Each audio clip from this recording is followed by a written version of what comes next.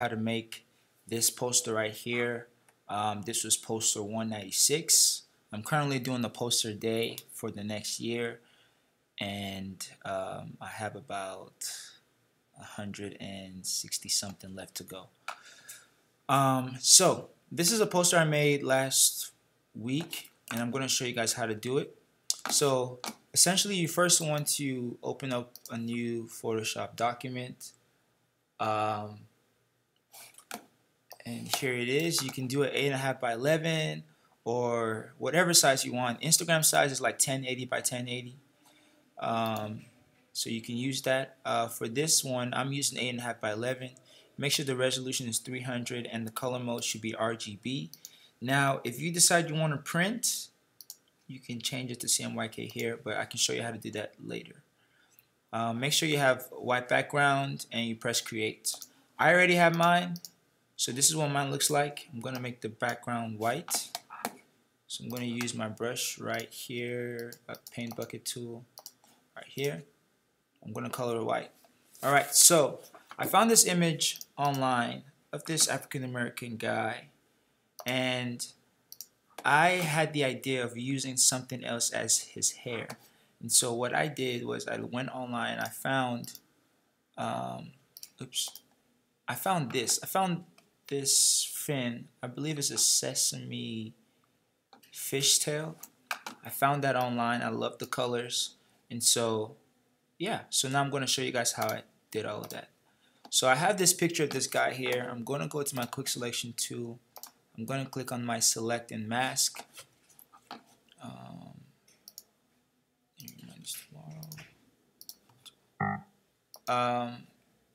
And so I like to have mine on overlay. So you can pick whatever color you want and reduce the opacity a little bit. So I'm going to pick red. Alright. So the reason I have the overlay is because it shows me what my picture actually, what I'm actually selecting. So as I select the image, I'm actually seeing the guy. Alright, so here I am selecting the guy, and it's pretty much selected. Now there's this tool called the Edge Refine Brush tool, and what that does, oops, no, this is not supposed to happen. Give me a quick second here.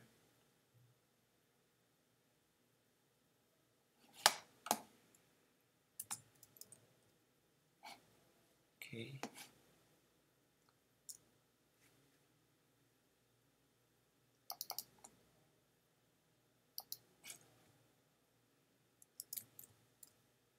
Okay, so I'm going to select the guy here,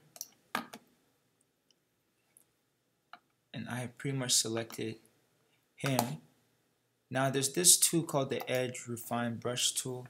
Essentially what it does is that it helps take away the particles between his hair, alright, so that it looks more seamless and more realistic. So I'm going to put that around his hair, and if you look closely, it is taking it away, but it is also picking up his hair. Alright, so that's what I use to kind of make my selection seamless. Alright, so I think this should work. Okay, so when you're done, press OK. Actually, hold on really quickly. Back here, make sure it says output to selection, and you press OK. So it's going to output what you just did to a selection. So make sure you still have your quick selection tool clicked. Right click and say layer via cut or layer via copy. I like layer via copy because it always keeps the original for me in case I mess up. So here we have the guy. Alright, looks nice, and yeah, I like it. Alright, so now what we're going to do is we're going to do the exact same thing to take this out of the picture. And this should be pretty easy. Make sure you click on the layer right here. Click on your selected mask. Select this.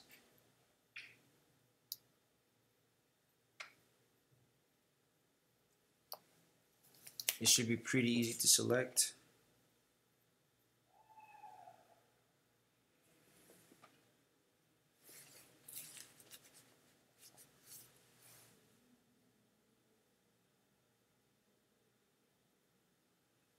Hey guys, I'm working on the tutorial as promised. I'll be releasing this evening, so stay tuned.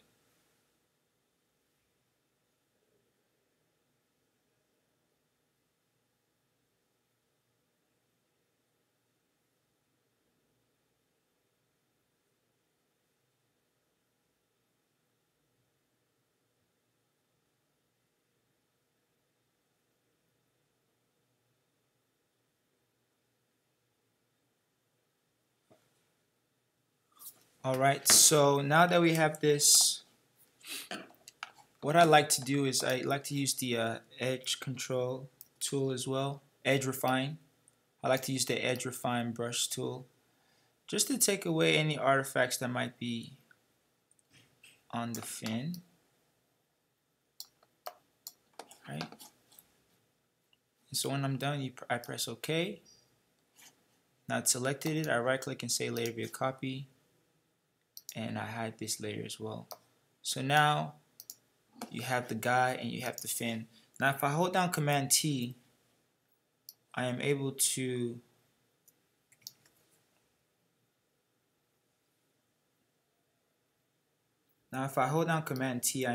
move him, to move the fin around his head. Now it's all about placement. I kind of knew what I wanted in the beginning, so I am making sure that I am moving everything correctly. And there we go. To move the fin around his head. Now it's all about placement. I kind of knew what I wanted in the beginning, so I am making sure that I am. Now if I hold down Command T, I'm able to move him. So now I am moving this around, trying to make sure that it fits him perfectly. And I kind of like the way it is right now. It hides his beard right here. The second thing I'm going to do is I'm going to make a copy of this. So you can right click and say duplicate layer, or you can press Command J. It does not matter. So here's my second copy, and I'm going to make it smaller because I want this to be his beard, right? And here I want it to look realistic, right? So right now, as you can see, this is on top of this and it does not really look realistic. So what I'm going to do is I'm going to make a layer mask right here on this layer so that I can hide so that I can hide this part right here. So here I am hiding this part. Okay, now it still doesn't look too real. So another thing I could do is make sure that this layer is right under this one, right? So now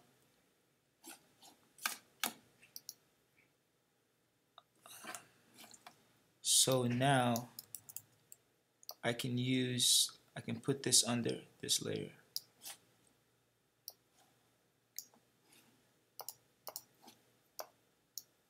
So this is what it looks like right now. It doesn't look realistic, so I'm going to drag this and put this under this layer. Now we're getting somewhere. However, I feel there needs to be some type of shadow here, right? So I'm going to make a new layer. Okay, I'm going to put this layer under this one, under the hair. And essentially, I'm going to hold down Command and click on this thumbnail.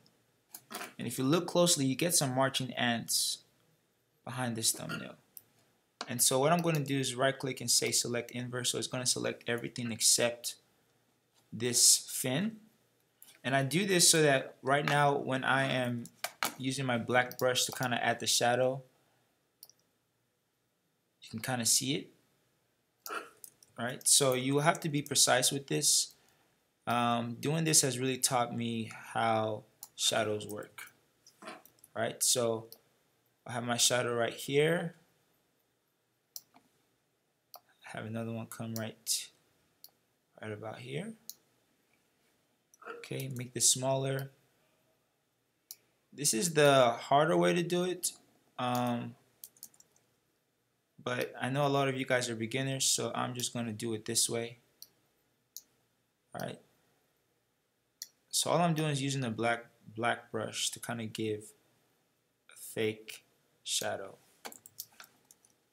And I'm using the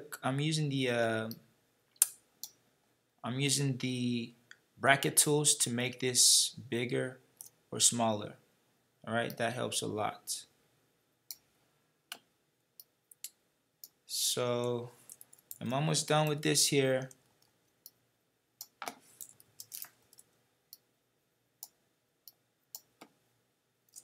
All right, now it looks, I pressed Command D to take away the selection.